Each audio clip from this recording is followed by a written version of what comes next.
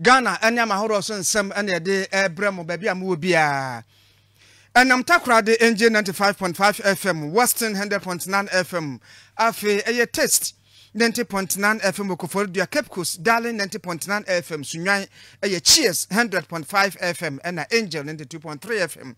Bono 107.5 FM Techiman eye KFM 103.5 Obuasi OFM 107.7 Tamale Angel 96.9 FM Agran Kwanta Voice 93.9 FM afi eye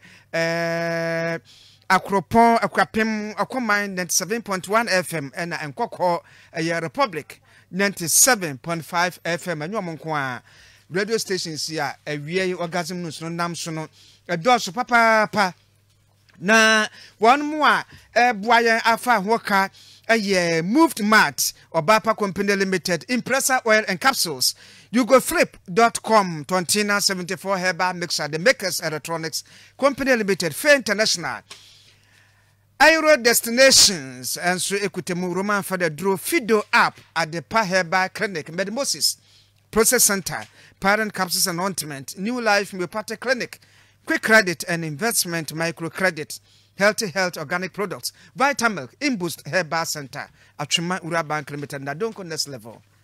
energy drink or FM Dickson mene Mama orgasm obofo kron sanitation ambassador one na ache mami two two fingers at the odru na de ewo mu bi enese anas areme ya anas wo suma fidie ama ayi Oswafo ya wo abankesem wo hweskasem so owura Charles Adubuahen ama omampani na Addo dankokufo Addo agina so ayi nadi na se do sisuma fidie no ene se de siye no ne nyina ene nkomo ekwoso no ye de nyina ebebremo wakaka man beka omampani abede akire Dr. Mahmoud Bawumia ama wono so wayi ne ho ano sa asem no na onim ehu bibia endis amanyokuo no abom tutuye e wona otwe wieye Kumasi tutuye koso eno ye beko mu nsem no ba bia akwakoduro ya ne tenten Ministry of Agriculture de yabrepa anan wode bode ba sise wode ba yiraba efre kurase abaya ochina obehase aton aduane ma manfo atimi anye bie osofo ya ohwe adanse ni enwuma so onabo Francis Asenso Buachi ene Angel anapabofo atwetwe kombo ne wa kire se private developer omo pasom de adwuma ma no wo munya mfa ma obi a afi no de bo aso enunu a ahwe ba bia bekakosi ka na Yadasu leka mu ana bra yo ayi wofa opanyin so ya wano deputy minister ede ema foreign affairs womo ene womo hye ye ne amanso nkitahudie ho nsam so ede ema ye honorable kwaku ampratum sapon wano ene wode atudwa kire mu se ka wano nko ampo a enka obi bia ya ye beche no se otu eye galamse bia no e wose ye boni panituo na wano a ehu sania emra no esi etie na opanyin ba konso ya wano epe NDC chairman Edi ewo Upper Dentra West eye nana buama waronso akasa ede afa NDC abatoɔ ya amaso empotam hono eno ene waka eho asem na kyerɛ Greater Accra women organizer ede ema NPP waronso abieja wanu no otu aban ne fo ekyerɛ mu sɛ ɔma sojafo enante adwadifo so pa ne ye be wo mi omu app kakra kra no a esan sɛ eniema ebuo ayedin over yo ne wie so ebete asi foreign ende na G20 enhyemkase na Mexico for pa wo do mu free number 1 besu number 20 wiase a wo mu hye mu na ekoso wo Bali Indonesia memo ama America mampani Joe Biden wo ko alande ye monitor wo mu pa ye hu se China mampani wo nso abelande France mampani wo mu amaduru sesi a no ene nkomo ebekoso nyina no ye de bebrem wo foreign news no emu afi UK intelligence defense intelligence womo na eboa Ukraine mampani Zelensky toto niema faha ma apro nyina mu na drama no wom na ba betu dwa se sesi na fanu ni nyina so me imagine so mbeko a brebebe mu pa eno so ye behwe na ye de mu ensem na bremo manfo de da ye kasa wake up no kwese da be ya na eba so aka nafu be se nkunu bebi na chese wom de ahyehye so a na squad no ye de beba na nkwankwafoɔ pɛ China deɛ no adwenbɔne aba mutrim nti not true. I offer. Woman squad. Squad and say mobile, but China and Kobe. But they were bear China by South Korea. And they the squad no and we didn't know. Yanko for nimbo. So but be sure didn't see a trend say the trend say yeah, but your money sir. No, I don't know. Yeah, never near the actual orgasm society and then we are the movie. School of languages now. I tell you.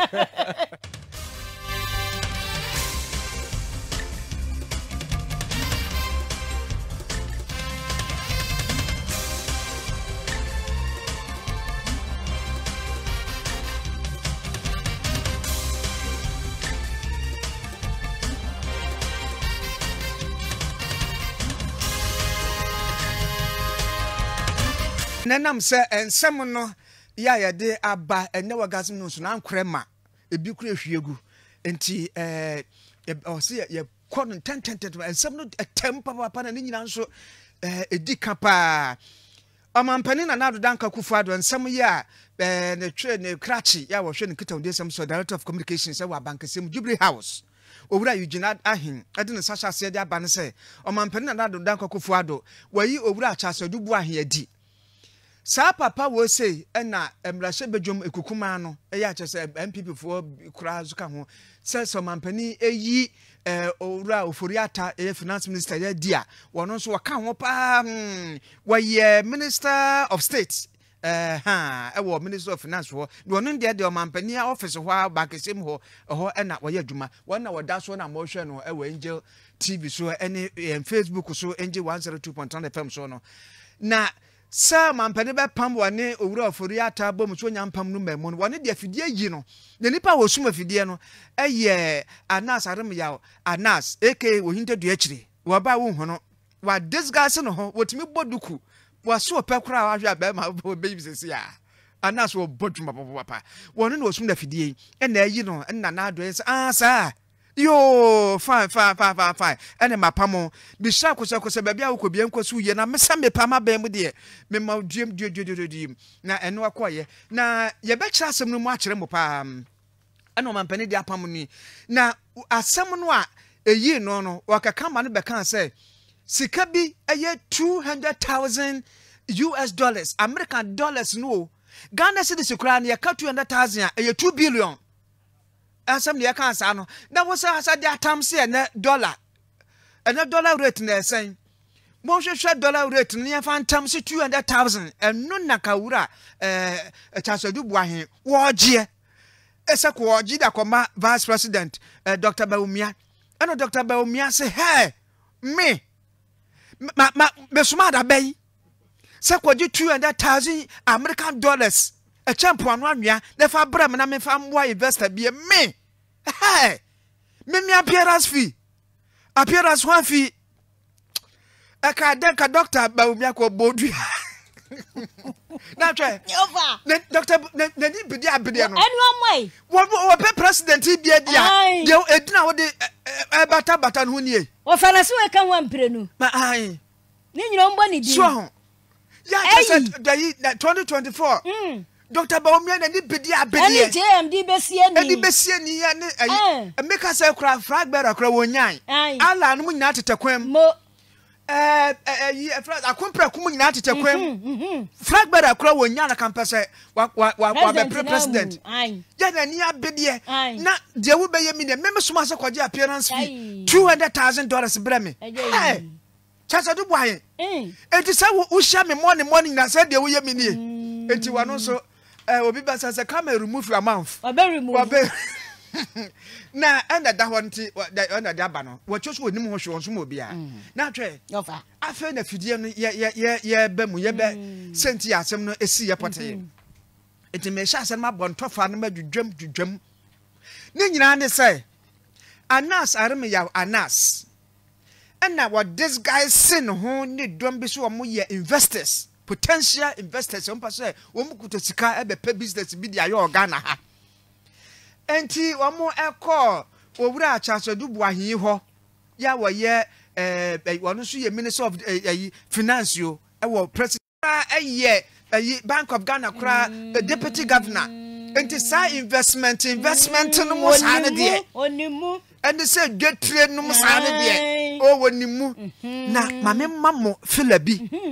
fila mi yama wo say kamunya beye se bi a $200,000 bi na nyanta chinso bo amount be ofa chire no refer ya compare munya bese $200,000 patronya Ghana cedis yo American dollars na chere se mo de aba kufu sa ho na de ama Dr. Bawumia enu ye operational fee o paso ko hu no a na Dr. Bawumia no wo no so wo busua but we good man pa but busuafo no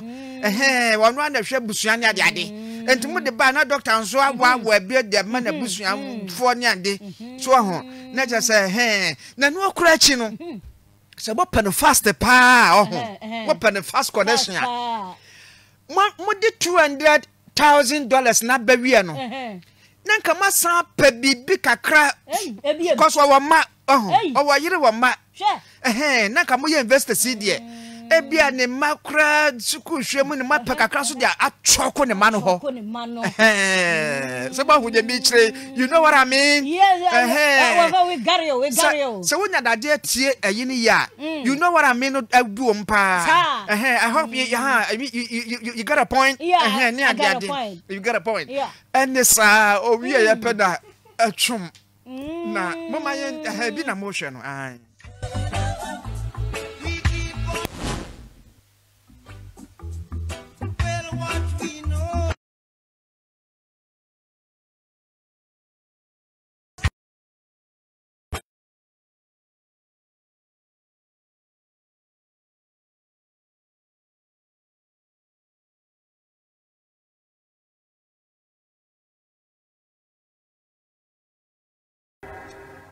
na twe wo fe wo se sika no wakan no yeah wo so bokwa do kakra group table no so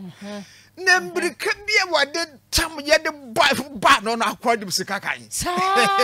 Linda da wase sa manimu ye ne ya Linda kopet on tina right enti one day wuche so mo de kakra gu wade kwam sa wacha kroma ho ba enu anse ku a Mother's Friday say me slangs no wa to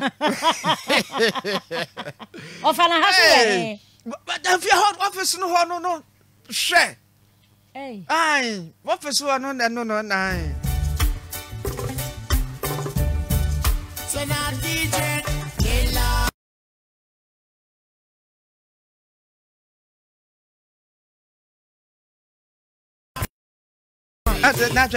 Anna where can you they don't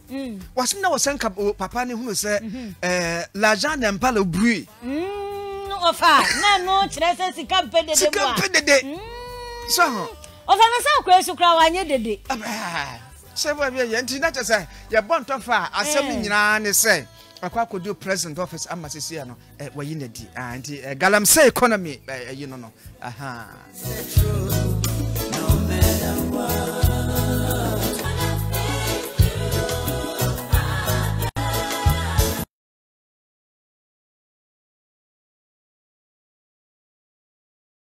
afena tape no na tape na ma chechire mu nsem no afena video na nkasa no ana se ba yie ba ko ye 4 pm galamsey economy title that's what no ba ko afenti we na kan na kwa se de ohoro ye mpra dwade when you no just no tip when the head run you into when the brony friend the gist ya bon tofa ne ya but afena video na nkasa na nas ebe sani mu amen kwafo akom na atoso no ma pa don ko next level bi dia asi ho no ma hwe 4 pm and 8 pm sorry 5 pm okay it's a man for ebi ya 4 pm ebi ya 4 pm na ba kon so ya 5 pm and 8 pm mienu okay Bernard Kwapon den wa sere ya wodi wuti kwashe cupboard busa no obi ho akire no so na ayi kwa na medin ho ya don saboaje enti wo bra